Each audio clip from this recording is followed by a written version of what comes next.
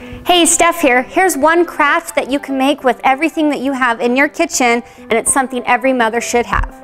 Here's the perfect on-the-go, throw in your purse first aid kit.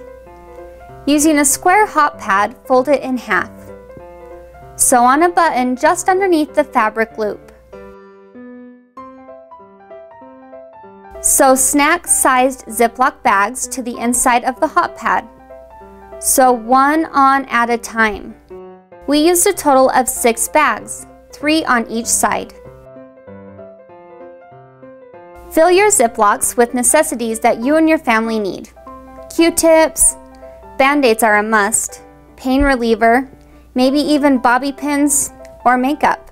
Fold it in half, button it closed, throw it in your bag, and you're good to go. To find these instructions, click on Anytime Fun.